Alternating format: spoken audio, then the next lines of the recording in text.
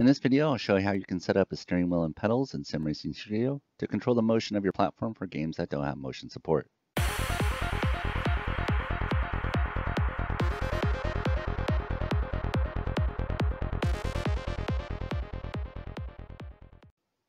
Unfortunately, there are a lot of games that don't support motion platforms. Either the developers haven't created an API that outputs the telemetry, or the community simply hasn't created a plugin that uses memory hooks to find the data. Either way, we're left without motion for our platforms. However, in Sim Racing Studio, you can set up a joystick that will move the platform depending on the joystick or pedal movements. Before we get started, you will need to have a premium subscription for Sim Racing Studio. This enables joystick support, along with the ability to download Pro Tunings, as well as being able to use the mobile app. You can purchase one in the License tab under Setup by clicking the shopping cart icon next to Premium Subscription. You also need to make sure all your joysticks are detected and working properly in Windows. All right, let's get started. First, open up Sim Racing Studio, select Setup, and Joystick. This is the main joystick setup page. There are 7 effects total, 6 of them which are directly related to motion, whereas speed RPM is tied to the speeds of any fan kits you might have. I'll use some of my existing tunings to show those. So first, this one is set up to have no rotation. The first 2, left and right, will roll the platform in either direction. This is for turns while driving or rolling in an aircraft. So as you can see, as I move my steering wheel to the left, rolls to the left. If I rotate the steering wheel to the right, rotates to the right. Next is front and back. These pitch the platform either forwards or backwards.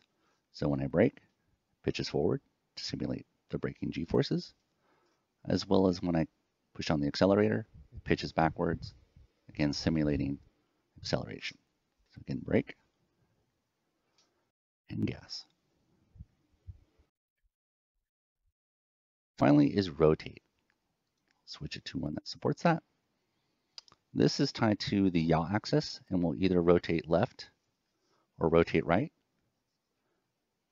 As you can see, it can be combined with the left and right roll to provide more movement in racing sims. It, of course, can be tied directly to yaw for flight sims. And then I'll show you how to set up this more advanced movement so you get that roll and yaw sensation. And this should work with H3P3 through traction loss. Finally is speed RPM. And as mentioned before, this controls the fan speeds. So as I give it gas and accelerate, the fans speed up, simulating speed. As I reduce, they go off. If I give it half gas, half throttle, I get half fan speed. This can also be tied to your throttle for flying sims. All right, let's go over to actually how to assign an axis. So I'll change it back to default and turn off motion. So in this particular video, I'll show you now how to set up a steering wheel and pedals. I'll create a separate video on how to set up a joystick, throttle, and rudder for flight or space sims. And when you're also setting up any particular joystick assignments, always make sure you have the status set to off. This will disable any motion so nothing crazy happens. But however, once you assign a joystick axis, you can turn it back on to test it. Right here in the profile window, this is where you'll select the profiles you created, create a new one, duplicate an existing profile so you can make it easier to use previous assignments, as well as delete a profile. I suggest creating a new profile, so you can just click the plus symbol here. The next icon is a duplicate, and the final one is delete when you actually have a profile that has assignments set into it. So from here, I'll click on plus, pop up a new window. You can name these anything you want. In this case, I'll just name it wheel. Now we start assigning an axis. So starting with left, I'll click on the gear icon. This will open up a new window, and at the top, you'll be able to select the joysticks that are currently detected by Windows. So in this case, since I'm using my steering wheel, I'll select the Fanatec DD2. The next section here is mode, and this is a critically important step. So there'll be 2 that are listed, dual axis and single axis, that you can select. A dual axis controller are things like a steering wheel or a gamepad thumbstick, a joystick, a hottest throttle, basically anything that can have a positive or a negative value, or just 2 ways of motion on a single axis. So with the steering wheel, I can move it left and I can move it right. With the joystick, I can move it left and right, as well as forward and backwards. Most hottest throttles can move forward and backwards, and this is different than an accelerator pedal, since HOTUS throttles can have both a positive and a negative value depending on how it's set up. Single axis controllers are things that just have one primary direction, like an accelerator pedal, or a brake pedal, or a clutch. It just generally moves in one direction, or a single axis. A gamepad trigger is another example. This is usually for the single axle throttles, brakes, clutches, and for our purpose, it will be used for the accelerator and the brake pedal. You can also reverse the axis here, but you can also do it while tuning, and I'll cover that later if you're unsure, and particularly if it needs to be reversed or not. So since we are currently setting up the axis for a steering wheel, I will select dual axis. Next, we actually assign the axis, and it's critically important you follow the warning message that pops up that says, move axis to its max position, hold, and then click confirm. What this means is that when you move the joystick in a direction you want to be utilized, it also sets the maximum range for that axis. So if you don't hold it in the max position while you click the confirm button, it won't be calibrated correctly. So yes, you have to hold the joystick, the wheel, the throttle, or the pedals at its maximum movement and then click the button at the same time. So don't let off the gas and then click it. You need to hold it down and click it, or hold the steering wheel all the way to the left and click it. You will also see the type field change when it detects the axis and have an arrow pointing to the direction it detects. This arrow, or greater or lesser sign, tells you which way it's set up the axis. So be very sure it's pointing in the direction you desire.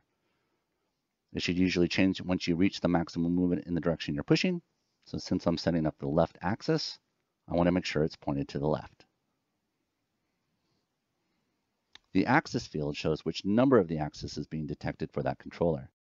As you see from my direct drive, it shows 0, which is the first primary axis. Whereas for the pedals, we'll have 3 axes, 0 for the accelerator, 1 for the brake, and 2 for the clutch. Now while holding the steering wheel to the left, I can click confirm button to see the left axis. I can visually test that it's working by the white bar next to left. As I rotate the steering wheel to the left, you can see the bar filling up with blue, which indicates the axis is detected and working properly. Now I need to set up the right axis for the steering wheel. We do the same thing by clicking the gear icon. I choose my DT2. I make sure mode is set to dual axis, and then I just turn the wheel all the way to the right. I confirm that the arrow is pointed to the right, and then while holding the steering wheel to the right, I click confirm. Now it's time for a quick test. I'll do this by going up to the status and switching to on. And now the platform will roll to the right when it moves the steering wheel to the right, and roll to the left when I roll the steering wheel to the left. Next, I'll set up the pedals, but I'll turn off motion first by selecting the status back to off. To set up the brakes, I'll select the gear icon in front, which will pitch the platform to the front when brakes are applied. I'll select my sprint pedals, and this time in mode, I make sure it's single axis, since the brake only moves in one direction. If needed, I can reverse the axis here, but again, I can adjust that in tuning. Now, when I press down on my brake, you can see the type changes to axis 1, and the arrow is pointed to the right.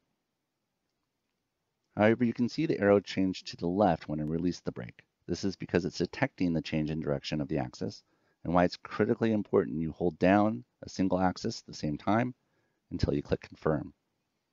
So with the brake completely pressed, I confirm the arrow is pointed in the correct direction to the right, and then I can confirm at the same time while holding the brake pedal down.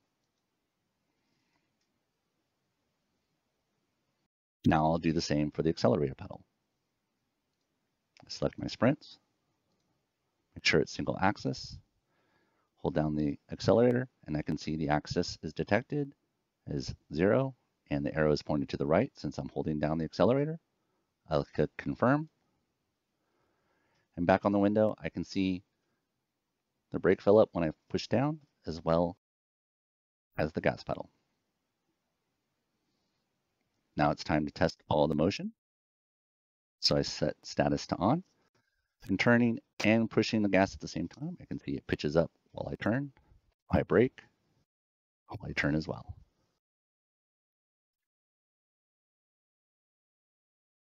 You can stop here if you just want basic movement and don't have a fan kit, but I'll continue on the show to get more movement with rotate left and right, as well as setting up speed. The next ones, rotate left and right, are primarily for yaw movement, but you can assign it for racing as well. However, you will need to make an adjustment in the tuning section for it to work properly. Much like the steering wheel setup for left and right, we'll follow the same process. For rotate left, I'll click the gear icon, select my steering wheel, make sure it's dual axis, rotate the steering wheel to the left, confirm the arrows to the left, and click confirm. For rotate right, click the gear icon, select my steering wheel, dual axis, rotate it to the right, confirm the arrow is pointing to the right and has the right axis selected as well, click confirm. Now, when we test the motion, you can see the platform is shifting in the opposite direction when I rotate the steering wheel. You can leave it this way if you like to have the opposite movement for simulating G-forces, but I tend to like the platform to move in the direction I'm going in game. To do this, you can quickly switch over to tuning, go to motion, and in the yaw max telemetry, you can set this to a negative value. This will set and invert any particular axis by adding a negative value within max telemetry. So now when I actually turn left, it rotates to the left. When I turn the wheel to the right, it rotates to the right. It also adds some of the roll from what we set up earlier. Once you're all done, much like I did in tuning, click save to make sure that this is saved. If you don't have a WinKit and only want to set up a joystick support for racing, you can skip ahead to the tuning section.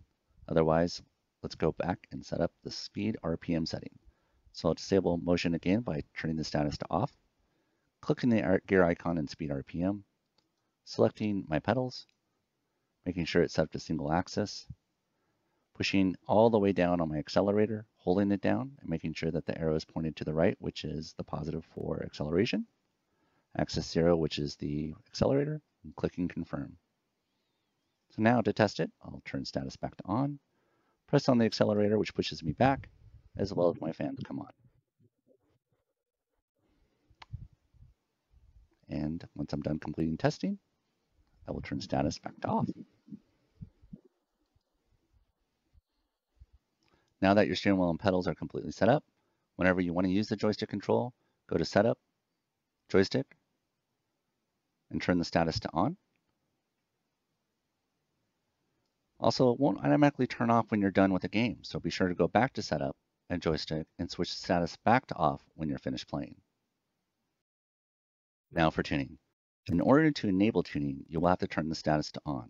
So what I will do is I will select the tuning I want to use, go to status to on, then I will go to tuning, motion, and I can confirm my tuning is active in the profiles in use, where it says the telemetry data is joy for the joystick, as well as the D2 Heusinkveld profile that I'm currently using.